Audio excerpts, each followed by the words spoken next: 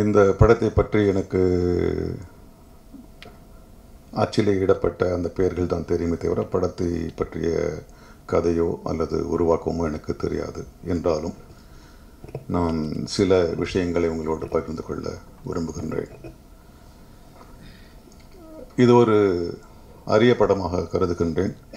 முழுக்க முழுக்க தமிழகத்திற்கு வெளியே தயாரிக்கப்பட்ட ஒரு படம் இன்று தமிழக திரையரங்குகளில் காண துடித்து கொண்டிருக்கின்றது.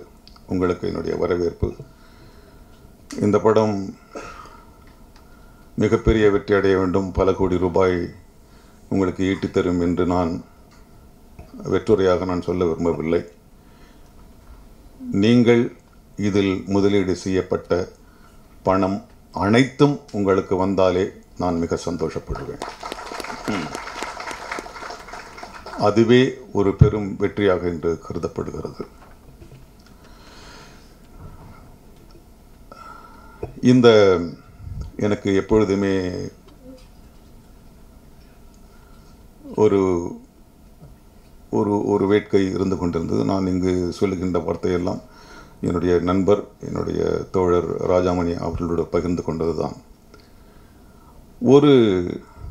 ஒரு தமிழ் படம் தமிழக எல்லைக்குள்ளே தயாரிக்கப்பட்டு உருவாக்கப்பட்டு அது உலகின் பல கோடிகளில் இருக்கின்ற தமிழர்களுக்கு சேருகின்ற பொழுது அங்கு தயாரிக்கப்படுகின்ற படங்கள் இங்கு வருவதற்கு நாம் என்ன செய்ய வேண்டும், ஏன் வரக்கூடாது என்று ஒரு கேள்வி எனக்குள் எழுந்து கொண்டிருந்தது. பலமுறை நான் சிங்கப்பூருக்கும் மலேசியாவுக்கும் செல்லும் போதெல்லாம் இதை பற்றி நான்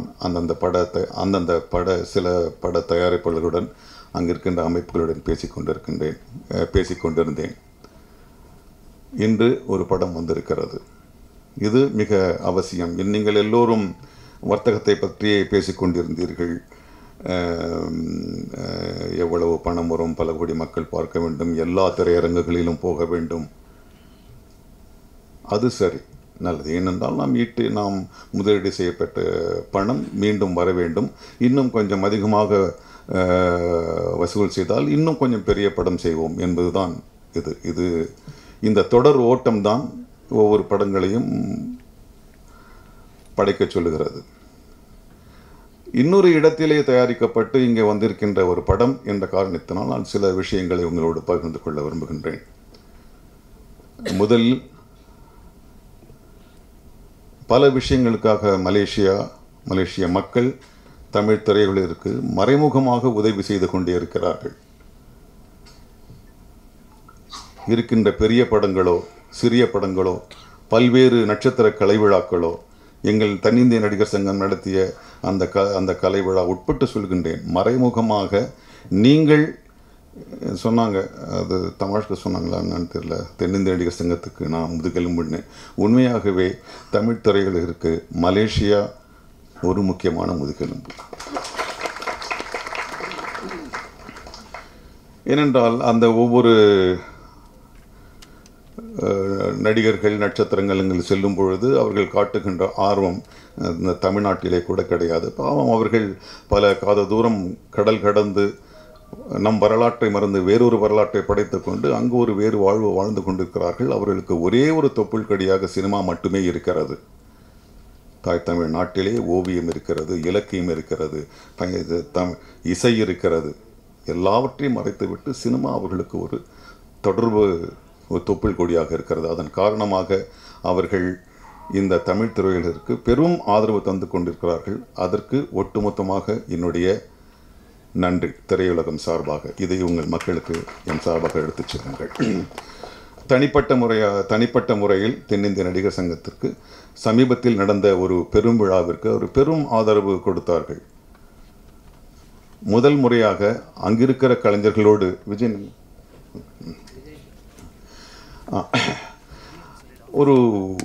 அங்கிருக்கிற கலைஞர்களை நாங்கள் சுவீகரித்து கொண்டோம். இருவரும் சேர்ந்து பல நிகழ்ச்சிகள் செய்தோம். அது ஒரு தொடக்கம்தான்.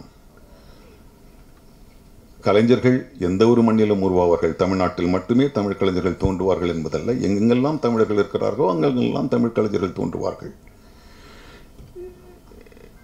என்னுடைய ஒரே ஒரு வேண்டுகோள், இந்த படத்தின் தயாரிப்பாளர்கள் மூலம் ஓகே. நான் உள்ளே வந்தோடனே ஜனனி பாலு தான் ஹீரோன்னு எங்களுக்கு சொல்லவே இல்லையான்னு நினச்சேன். நான் பெருசாக அவருடைய போஸ்டர் அவர் சைஸுக்கு இருந்துச்சு. ஏன்னா இப்போ யாரானாலும் ஹீரோவாக நடிக்கலாம். இந்த வேற்று மண்ணிலே தயாரிக்கப்பட்ட தமிழ் படங்கள், தயவு செய்து சொல்லுகின்றேன், நீங்கள் வர வேண்டும். எங்கள் படம் உங்கள் நாட்டிலே ஓடும் பொழுது உங்கள் படம் எங்களுடைய வேண்டும். ஆனால் எனதருமை புலம்பெயர்ந்த தமிழர்களே, அதில் உங்கள் அடையாளம் ஆழமாக இருக்க வேண்டும். உங்களுடைய மண்ணில் வாசம் எங்களுக்கு தெரிய வேண்டும். உங்களுடைய வழி தெரிய வேண்டும். உங்களுடைய சந்தோஷம் தெரிய வேண்டும். உங்களுடைய மொழி தெரிய வேண்டும். உங்களுடைய வாழ்க்கை முறை எங்களுக்கு தெரிய வேண்டும். தயவு செய்து தமிழ் படங்களை பார்த்து, இங்கு தயாரிக்கப்படுகின்ற தமிழ் படங்களை பார்த்து நீங்கள் ஒரு தமிழ் படங்களை தயாரிக்காதீர்கள். இது எங்கள் வாழ்வியல் சார்ந்து, எங்களுடைய கற்பனை ஓட்டம், எங்களுடைய பொருளாதாரம், எங்களுடைய நாங்கள் பார்த்த இசை, நாங்கள் பார்த்த இதெல்லாம் வைத்துக்கொண்டு நாங்கள் படம் எடுக்கின்றோம்.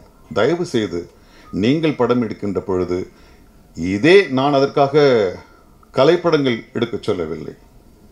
அதற்கு பிறகு வருகிறேன். உங்களுக்கென்று ஒரு வாழ்வு முறை இருக்குது. உங்களுடைய வாழ்க்கை எங்களை விட மிகவும் கவரத்தக்க வகையில் இருக்கிறது. வாழ்க்கை முறை வேறாக இருக்கிறது. நான் மலேசியாவோடு மிக நெருங்கி இருக்கிறேன். என்னுடைய 3 குழந்தைகளில் 2 குழந்தைகள் 6 வருடம் அங்கு படுத்தார்கள். தயவு செய்து நீங்கள் அப்போ நம்ம படத்தை பார்த்து எடுக்கக்கூடாதா? வேணான்ற நான். நீங்கள் மலேசிய படங்கள், அதுதான் எங்களுக்கு புதுசு. என்கிட்ட நடிக்கும்போது சொல்லுவாங்க, சிவாஜி சார் எங்கள் வாத்தியார் சொல்லுவார், சிவாஜி சார் பப்ளு எங்கடா இருக்க, ஏன்னா நானும் அவரை ஒன்றா படித்தேன். அது சொல்லுவார், ஏன்னா சிவாஜி சார் மாதிரி நடிக்கிறதுக்கு சிவாஜி சார் இருக்கும்போது நீ எதுக்கு அவர் காப்பிடிக்கணும்? நீயா நடி, உனக்கு என்ன தோணுதோ அதை நடின்னுவார். அதுதானே உண்மை. அதுபோல் இன்னும் நிறைய மலேசிய படங்கள் வர வேண்டும். ஈழப்படங்கள் வர வேண்டும். கனடாவிலே பல தமிழர்கள் இருக்கிறார்கள், வர வேண்டும். எல்லாம் வர வேண்டும். ஆனால் நீங்கள் தனித்தன்மையோடு இருக்க வேண்டும் என்பதே என்னுடைய வேண்டுகோள். அதுதான் சரியானதும் கூட. உங்களுடைய நகைச்சுவை வேறாக இருக்கட்டும், ஆனால் அதை எங்களுக்கு காண்பியுங்கள். எங்களைப் போலவே நீங்கள் சூடு போட்டுக் கொள்ளாதீர்கள். உங்களுடைய வாழ்வியல் எங்களுக்கு தெரிய வேண்டும். அதுதான் எங்களுக்கு வேணும். அதுதான் இந்த படங்களோட வித்தியாசப்படுத்தி காட்டும். இல்லை என்றால் இது அது மாதிரி ஒரு படம், இது என்ன அப்படின்னு வரும். இந்த ஒரு படத்தில் இன்னொரு படத்தை பற்றி பேசலாமா கூடாதா என்கின்ற இருந்தாலும் ஒரு கருத்தை சொல்லுகின்றேன். முதல் முறையாக நம் தமிழ் படத்தின் வாசனை அல்லாது சுய அடையாளத்தோடு ஒரு தமிழ் படம் மலேசியாவிலே தயாரிக்கப்பட்டதை நான் பார்த்தேன். ஜகத் என்கின்ற ஒரு படம். நீங்க பார்த்துருக்கீங்களா? அதை எங்க யார் வெளியிடுவா? ஏன் ரிலீஸ் பண்ணக்கூடாது? எல்லா தியேட்டர்லையும் வேணாம். சென்னையில் 1, கோயம்புத்தூரில் 1, திருநெல்வேலியில் 1, மதுரை 1ன்னு 4 தியேட்டரில் அதை ரிலீஸ் பண்ண முடியுமா? பதில் கிடையாது.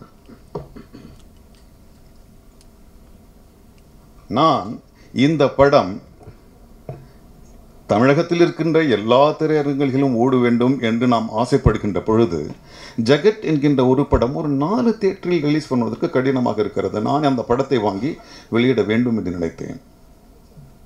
ஆக நாம் திரைப்படம் என்பதை எதை நாம் பாதுகாக்கின்றோம், எதை நான் மக்களுக்கு கொண்டு செல்ல வேண்டும் என்று யோசிக்கின்றோம் என்பதை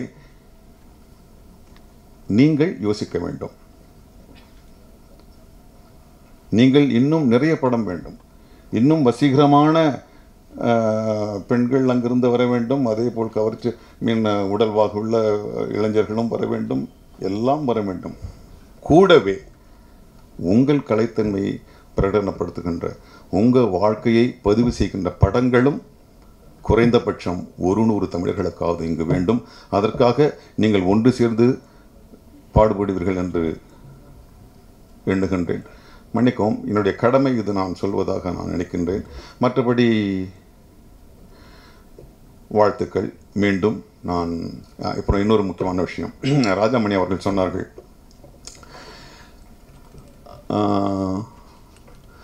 ஆஸ்ட்ரோவோடு என்னுடைய தொடர்பு உண்டு. எனக்கு மலேசியாவோடு ஒரு நட்சத்திரமாக நான் என்றும் கால் வைத்ததும் இல்லை, நட்சத்திரமாக நான் திரும்பி வந்ததும் இல்லை. நான் அந்த நட்சத்திரம் என்கின்ற ஒரு பெருஞ்சுமையை நான் ஒரு நட்சத்திரத்தை சுமக்கிற அளவுக்கு வலிமை எனக்கு இல்லை. இந்த மலேசிய மண்ணிலே எனக்கு ஒரு தொடர்பு இருக்க வேண்டும் என்பதற்காக ராஜாமணியோடு சேர்ந்து பேசும்போது, விவாதித்த போது, நான் கொஞ்சம் பேசினா கொஞ்சம் உச்சஸ்தாயிலேயே பேசுவேன். நான் அவரிடம் சொன்னேன், நீங்கள் ஏன் நேட்டிவ் டேலண்ட்ஸை உருவாக்கக்கூடாது?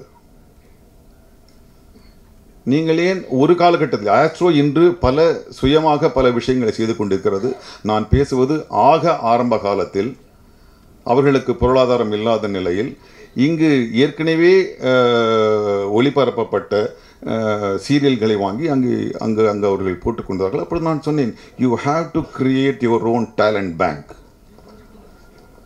அவர் சொன்னார், நான் ரெடி, நீ ரெடி, நீங்கள் ரெடியா? அப்போவே கேட்டார். எத்தனை வருஷத்துக்கு முன்னால்? அந்த டைட்டில் இப்போ தான் யூஸ் பண்ணுறாங்க. நீங்கள் அப்போவே எங்கிட்ட நான் சொன்னேன், நான் ரெடி, நான் வருகிறேன். தோழர்களே, இது அவர்களுக்கான செய்தியும் இல்லை, நமக்கான செய்தியும் கூட. 3 வருடங்கள் தொடர்ந்து தனி ஆளாக 9 மணி நேரம் இடைவெளி இல்லாமல் அங்கு இருக்கிற நூற்றுக்கணக்கான மாணவர் மாணவியர்களுக்கு நான் நடிப்பு பற்றி எடுத்துக்கொண்டிருக்கிறேன். எனக்கு ஆதாயம்?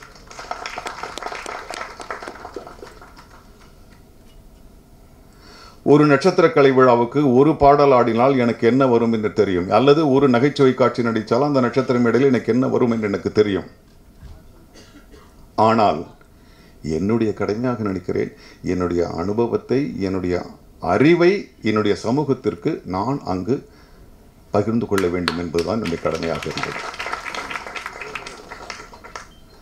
இந்த ஆஸ்ட்ரோவிற்கு வருவதற்கு முன்பாக நான் சிங்கப்பூரிலே ஒரு பட்டறை நடத்தினேன். 3 என்னுடைய சக ஆசிரியர்களோடு பெரும் பிரச்சனையாக இருந்தது.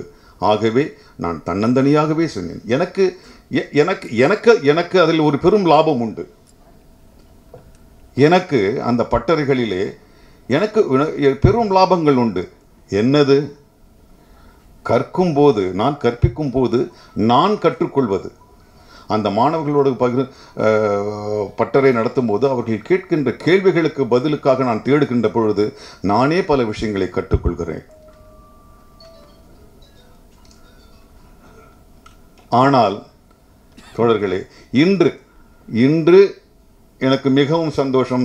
திரைப்படத்துறை வளர்ச்சி அடைவதிலே எது பற்றி சந்தோஷம் என்றால், இப்பொழுதாவது பல காலம் கடந்து திரைப்படம் கற்கக்கூடியதென்று அங்கே சில திரைப்படக் கல்லூரிகள் தோன்றியிருப்பது தான் எனக்கு மிக சந்தோஷமே தவிர, ஒரு படம் 100 கோடி வசூல் செய்தது, ஒரு படம் 200 கோடி வசூல் செய்தது என்பதல்ல.